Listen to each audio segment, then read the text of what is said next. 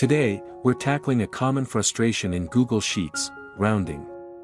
Sometimes, those pesky decimals get rounded off, and precision goes out the window. Fear not.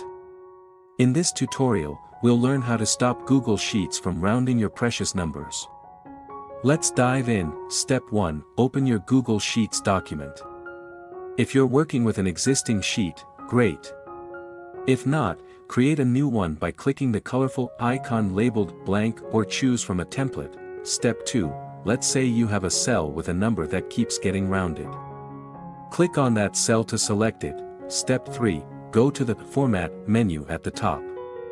Choose Number, and then select More Formats at the bottom. Step 4. In the Format Cells sidebar, click on the Number tab. Here, you'll find various options. Step 5. Choose Number as the format. This ensures that your cell displays the exact value you enter, without any rounding.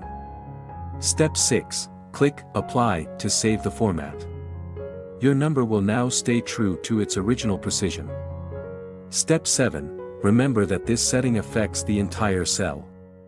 If you want to adjust the decimal places for specific numbers, use the Increase Decimal Places or Decrease Decimal Places buttons in the toolbar. Congratulations!